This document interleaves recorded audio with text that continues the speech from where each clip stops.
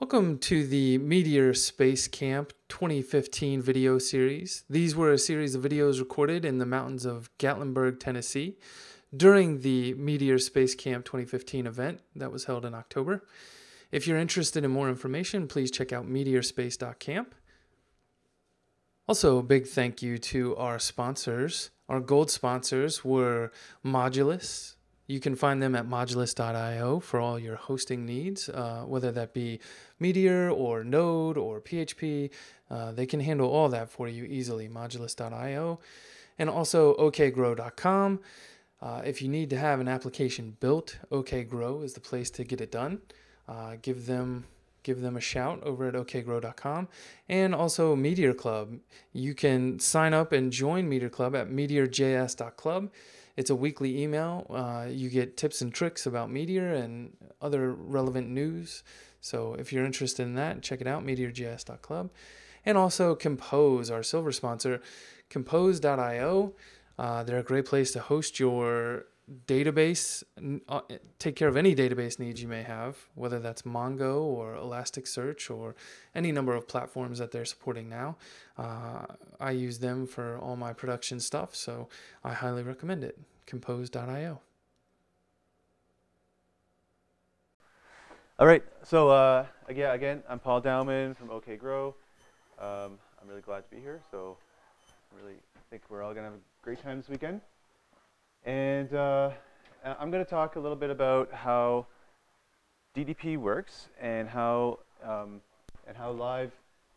getting live updates from the database or anything else get over to the browser via DDP. So I think I'm going to take a kind of a little bit of a walk through some stuff that's in the docs that a lot of people, I'm sure, know about. I think also it's something that a lot of people haven't really seen or used, because most of what you do is just pulling data from Mongo most of the time.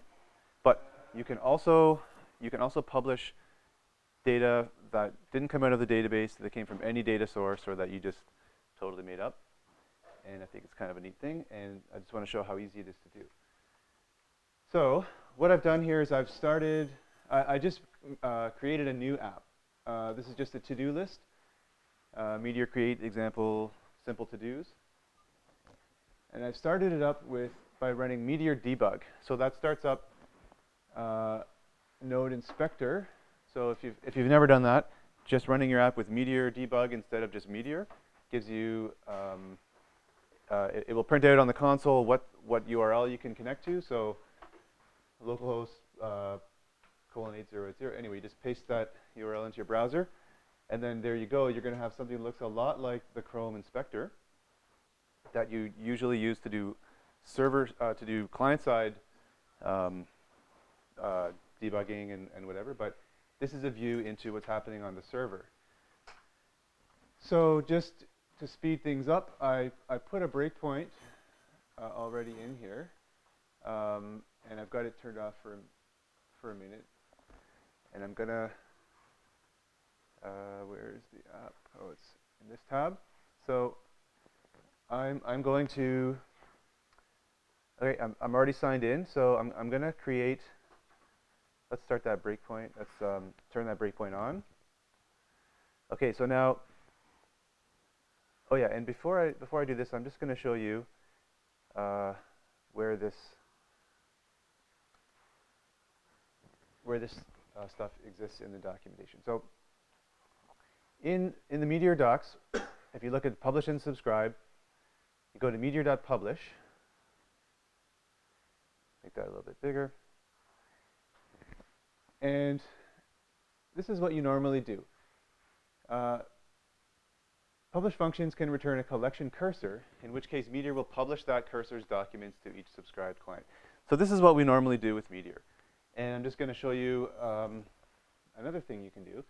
If you read on a little bit further, it says, alternatively, a publish function can directly control its published record set by calling the functions added, changed, and removed. So that's what I'm going to show you today. And I'm also going to show you that when you publish a cursor from a Mongo collection, then it's actually just going to be doing this add, change, remove stuff for you. So let's try that. Let's go back to our node inspector. Let's make that a little bigger. Okay, so here you can see we're inside publish cursor from the Mongo. This is inside the Mongo package. I can see that they're basically calling sub.added. Sub here will be the subscription.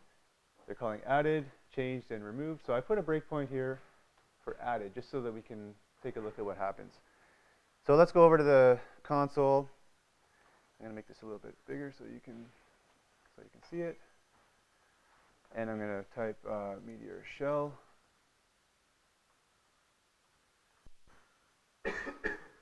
And just so that I know what to insert, I'm going to do one from the UI first.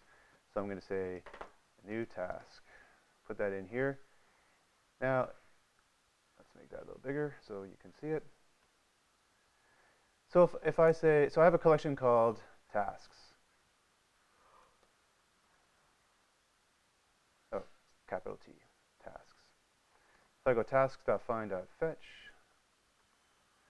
Let's see what we get. We have a task that looks like that. It's got an ID and an owner. And anyway, the most important thing is here we've got text. So if I were to insert one of these from somewhere else, say a new tab or say the meteor shell. Oh, I'm in my wrong shell here. Sorry, just bear with me for a minute. I want to be in this one.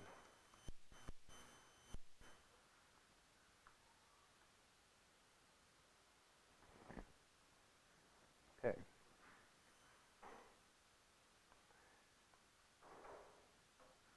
So. Might be hung on the breakpoint. Oh yeah, it is. Thank you. Yeah. So let's actually just let it go through there until it's. Okay. All right. So now I can see it's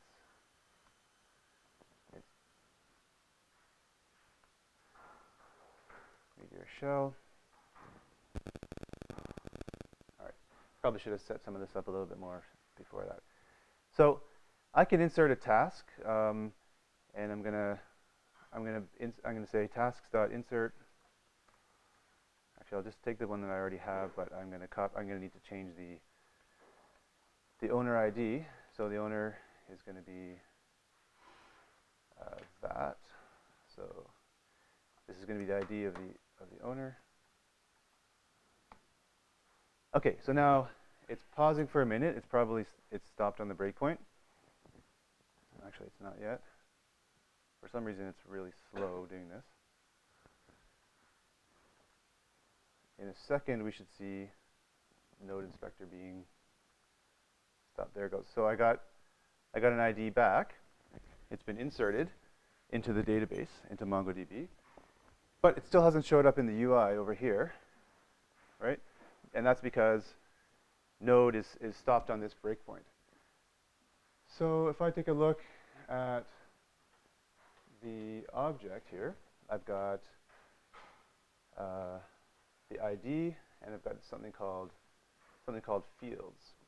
Now, if I go into the console, I can type fields, and it will show me what the object looks like. There's the text I entered. It says do it. That's the name of the task. Username, doesn't matter what's in there.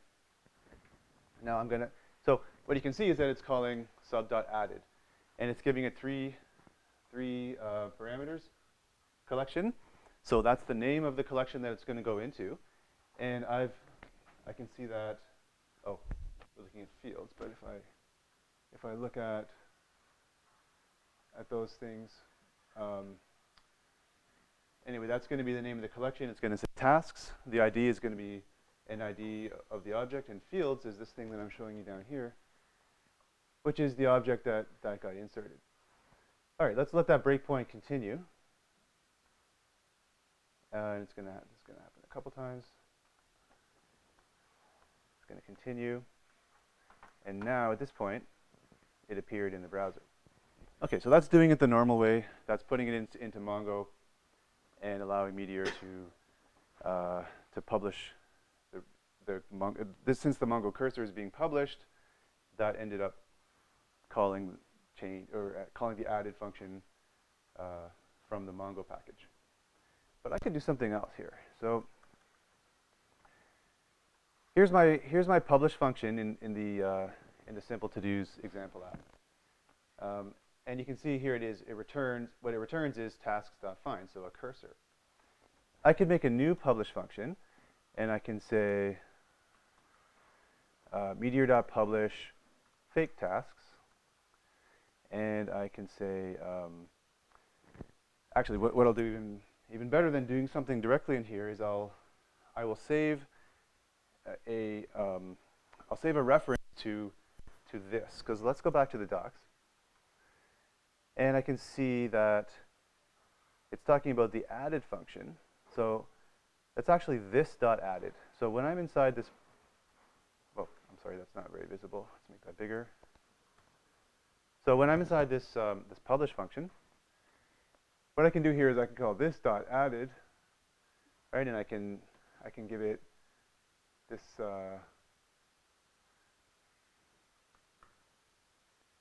I can give it collection ID and fields, the same as we just saw. Okay, so rather than doing that directly in here, I'm gonna actually store a reference to it. I'm gonna make a global variable. Let's call it I don't know, subscription handle equals this. Okay, so I didn't put var at the front here, so that's gonna make it global. Oops. Okay, let's save that. Let's let Meteor restart itself. Oh, I'm going to probably have to turn off that breakpoint now, just so that it doesn't get too annoying. Oh, and also, you know what? I want to add a breakpoint in my new publish function. So let's just say, actually no, let's not do that. All right, so if it has, there we go. Presumably it has reloaded. Yep, it's working. All right, so now I can go back into Node Inspector, and down here I should have something called subscription handle. And I don't, so I'm going to reload it.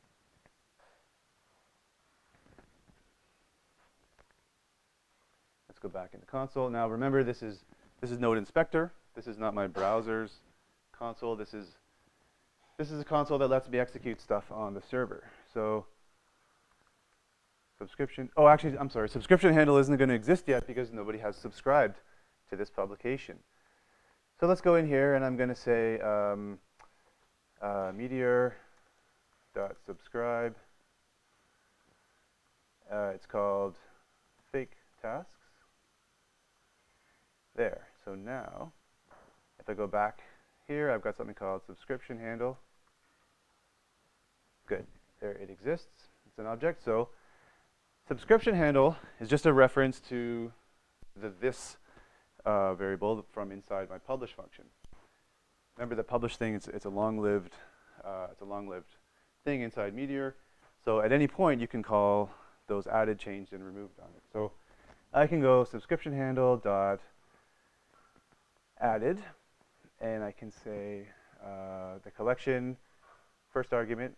Let's go back to the docs. First argument is collection. Second one is ID, and then field. So collection is going to be called tasks. Then the ID is going to be anything, 1, 2, 3. And fields is an object that is going to describe the task. Now this app is expecting that object to be a certain format, so let's do tasks.find.fetch and see what, just remind ourselves what that format is supposed to look like. And it's going to have an ID. It's going to have, sorry, the ID is added, but created at owner, text, etc. So let's say we could probably just ignore some of those things. Let's say, actually let's not. Let's do created at new date, owner, And that's going to have to be my user ID. So let's say that would be the same owner from this one. So that's my user ID. Owner text. So text, this is going to be the thing that shows up.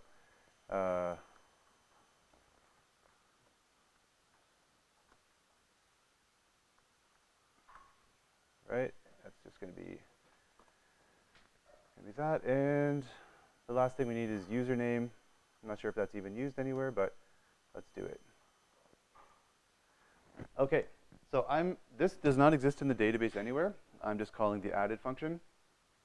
And that is going to cause Meteor server to pass that down over the DDP connection to the client.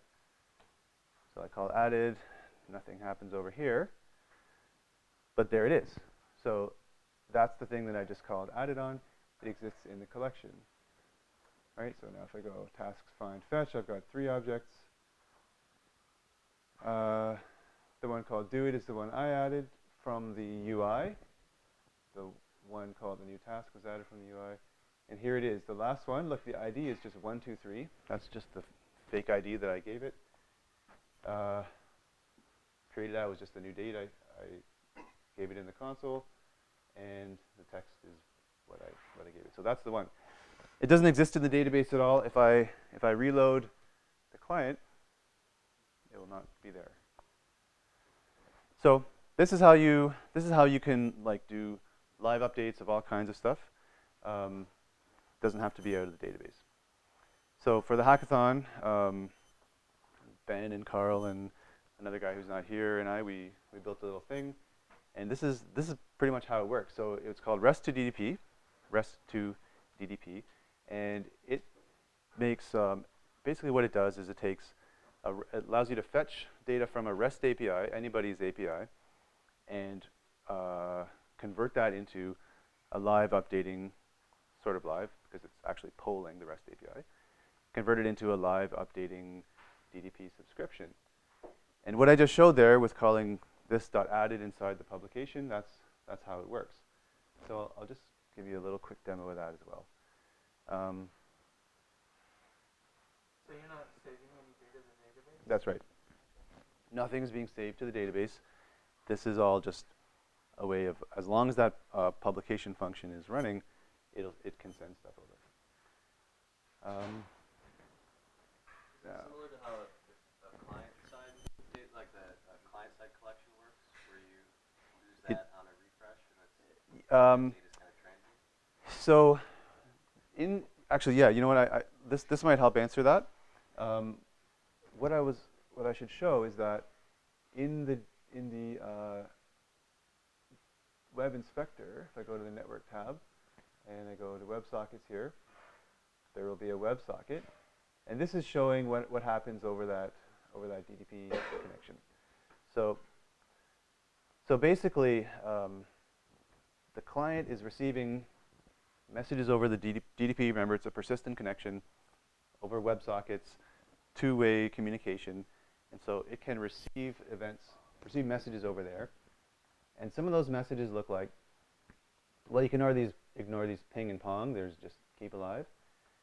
But there's things like, okay, ready. This says the subscription was ready. That came from the server. A little bit before that, we had one about subscribing. But the stuff that I'm showing here is these added ones. So let's say added. So the green is your client sending commands, and then the white is Yeah. the server response. Yeah, that's right. Thanks. And so if I expand this, can I? I just have to make this bigger. There you can see we've got a message that came from the server. It says added. Oh, and actually, I refreshed this browser, so you won't see the one that I added manually, but let's show it. Let's add another one. So if I go, in fact, I can go changed. I can keep all that same info. That's called changed this time. So subscription handle.changed. So the collection name, that's the collection that it'll end up being in on the client side. And the client must have already created a collection with that name, so it'll have to exist. Here's the ID. So because I'm calling changed, I need to give it the ID of something that already exists. And I can change one of these things. So instead of, oh, sorry, I have to call added first because I refreshed the browser. So let's call added. And then if I go back to my other tab, in our WebSocket connection, I should see, and I don't.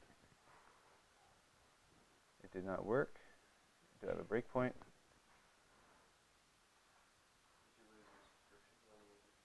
Oh yeah, thanks. So I have to resubscribe.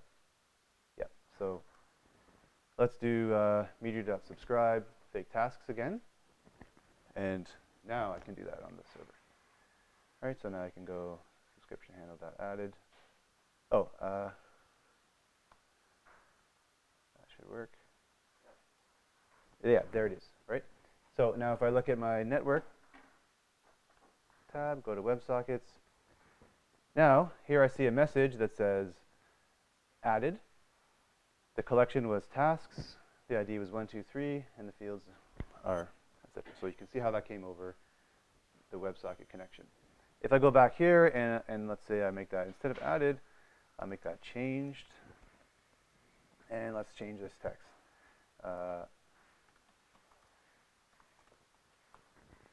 Change the text to say this is not in the DB. And I'll go back over here, and I can see here came a message. It says the message type is changed. The collection is tasks, same ID, of course, so that it knows which one. And then in the fields, it's going to have that new text. And I can see that it's updated here in the UI as well.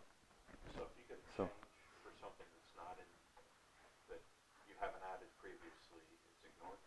Good question. I don't know. It'll send the message down, but Mongo isn't going to know, like it's not going to have that record in its memory.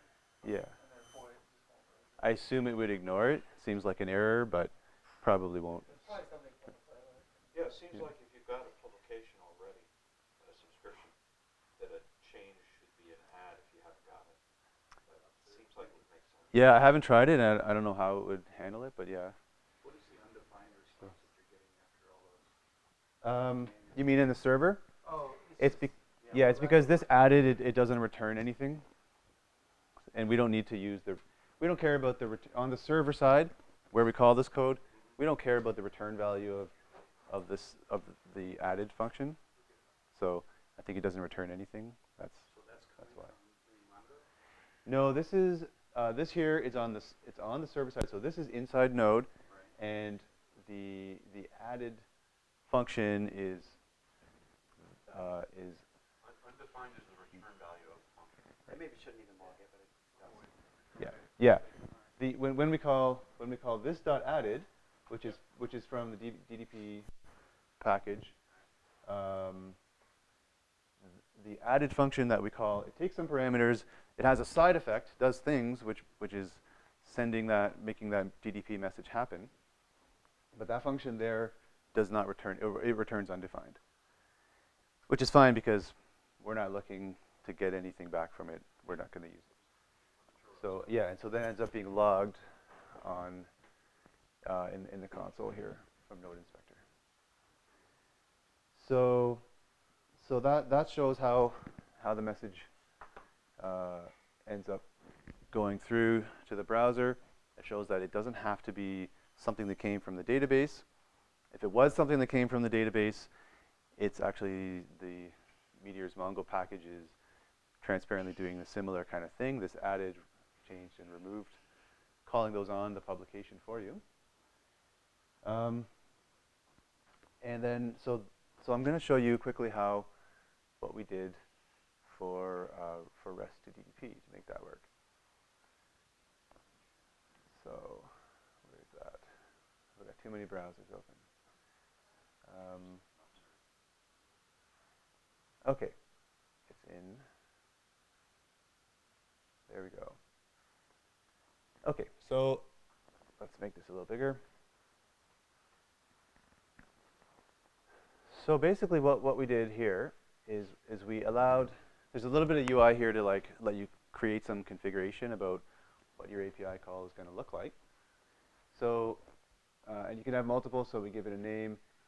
So now you define the name of the collection. That's the thing that's going to end up as the first parameter in that call to add it or changed or whatever. And then we also have like a REST endpoint URL. So this is something that's going to return some data. And inside that data somewhere, there is going to be an array of objects.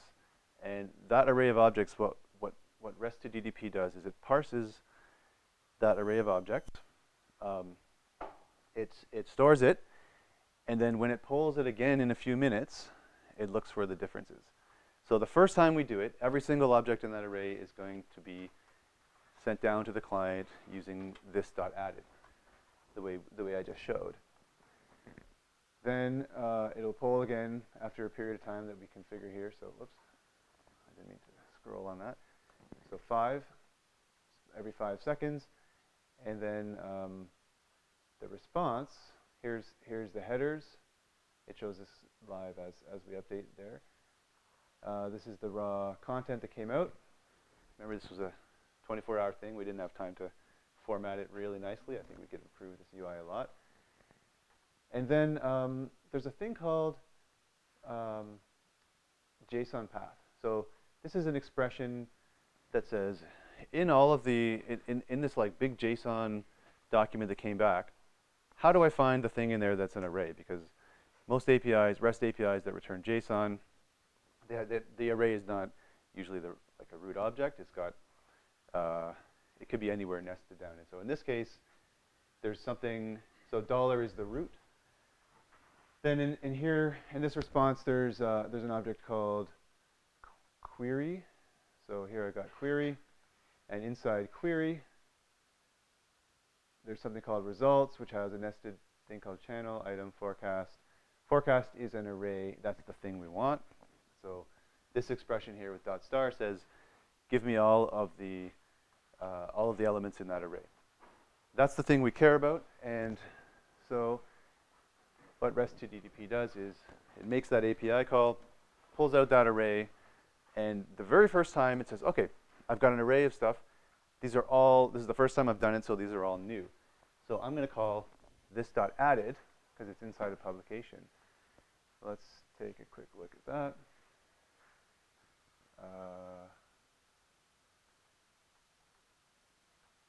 So it's actually a really simple thing. It's basically just one big publish command, one publish function. So meteor.publish.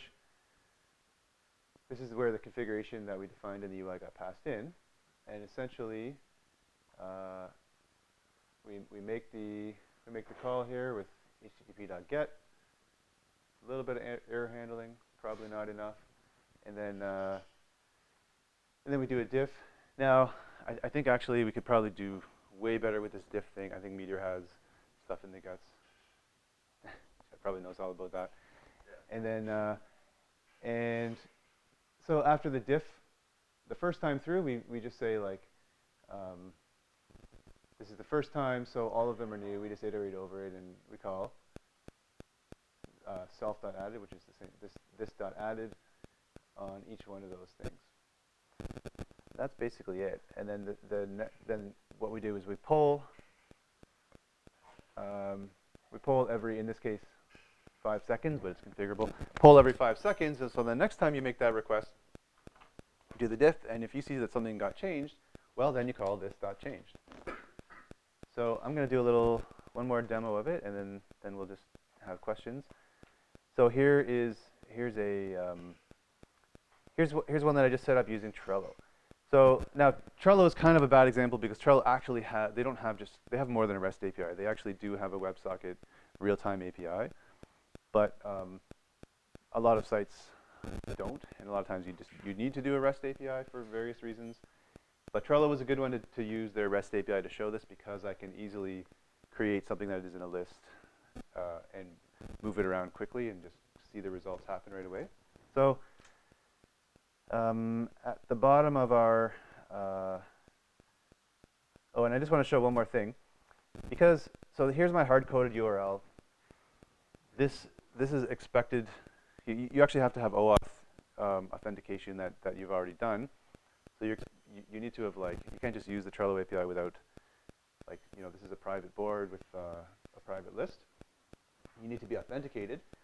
So there's some parameters here. We have a key and a token. This is the application key. This is the token. So, and of course, there's a list ID. So if we want to make this thing really general, we need to parameterize these. So I'll take that out, and I'll go dollar brackets list, and that added a new item here. So I'll paste the value in there. I'm going to pull the key out, dollar key, and that adds something here called key. And I'm going to pull out the token, and let's put that value here. And now it works again. So somebody can subscribe to this using those. So here's generated code that you can use in your app that wants to subscribe to this subscription.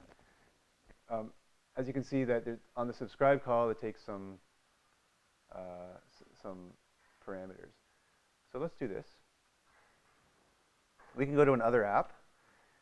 We happen to have that to-do list app already running, so might as well do it in there. Inside this one. No, that's the to-do list. Let's close our giant window there. Okay, so if I go to the console, if I paste all of that in, I have to change this. Yeah, because now I've got parameters for the list and everything. So let's pull those parameters back out. Because now, remember, this is like a kind of a runtime thing. So the list is going to be that. The key is going to be that. And the token is going to be that. Oh, whoops. I pasted it in the wrong place. Token is that. The key is that. Okay, so this could be anybody else subscribing with their own credentials. Now, we've got a subscription handle back. If I ever wanted to stop it, I would have saved a reference to that. And now, the next thing I can do is I can do something like, see this Trello cards, that's the name of the collection. I created that collection here by saying new mongo.collection Trello cards. And that has to match what the server is going to send as that collection name parameter. So let's try it. So now Trello cards.find dot fetch. Now I have 3 objects. There we go. The first one is, it's got a lot of stuff in it, but the one that you want to look at is name. So name is first card. And here it is. So it matches that. So that's the list, 3 objects. So in fact, let's actually put that inside an auto run. So tracker.autorun. And we're going to say console.log. This is just so that it will change automatically for us. And I'm going to say inside the console.log, I'm going to say Trello cards.find.fetch. So I have a broken key on my keyboard.